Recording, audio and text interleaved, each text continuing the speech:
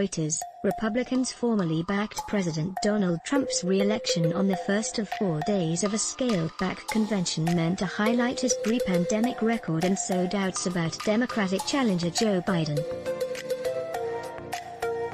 Trump formally secured the votes he will need to claim the party's re-nomination in Charlotte, North Carolina, where party members are meeting amid a coronavirus pandemic that has killed more than 176,000 Americans, erased millions of jobs and eroded the president's standing among voters.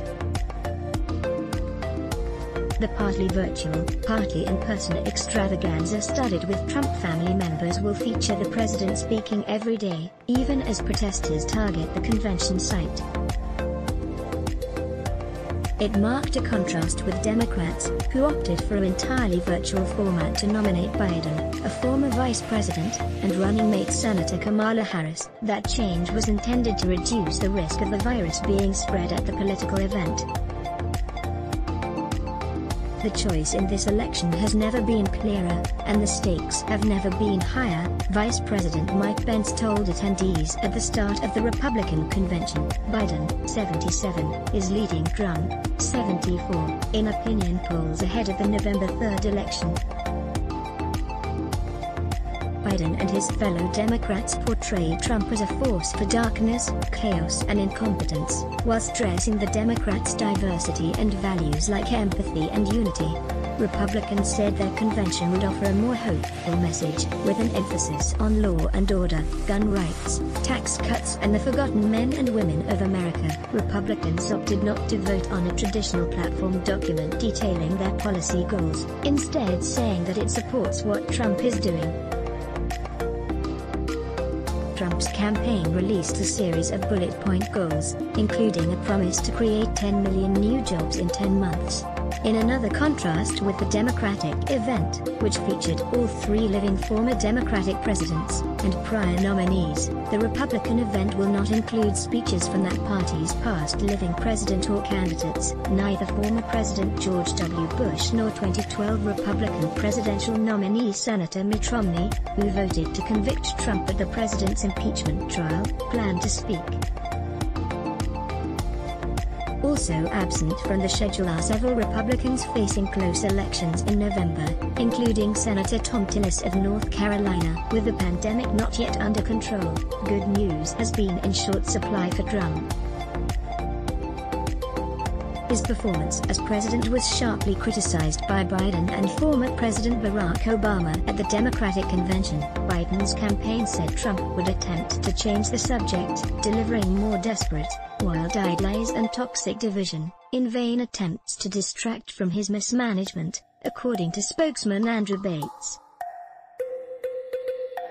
What they won't hear is what American families have urgently needed and been forced to go without for over 7 consecutive months: any coherent strategy for defeating the pandemic. Break with tradition. The president, a former reality television star, plans to hold several live events with in-person audiences during the Republican convention, in contrast to Democrats, who showed pre-taped segments or delivered speeches in mostly empty venues to prevent the spread of the coronavirus. Trump traveled on Monday to North Carolina, the venue for the scaled-back event.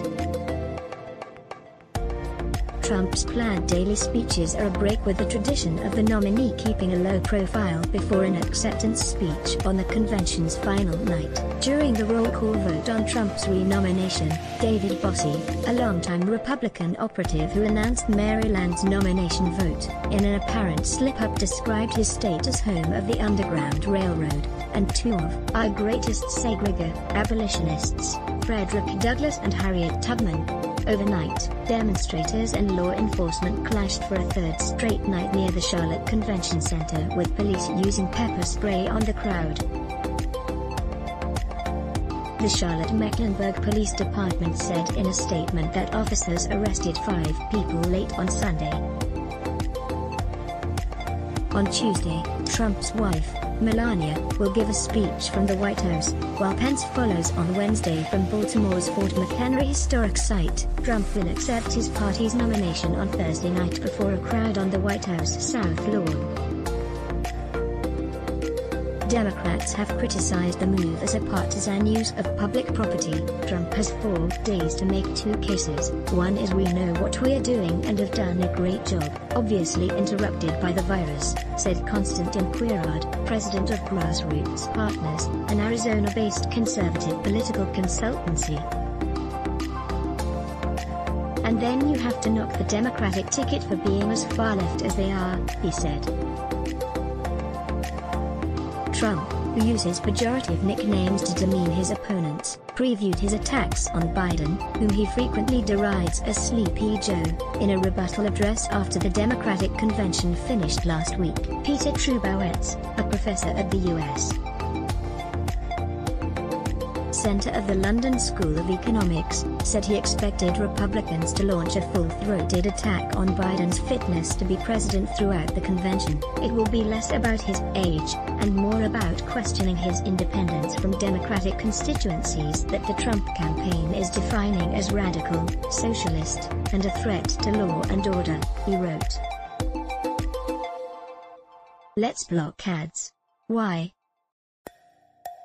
Show your love for him. Click the link in description. Thanks for watching.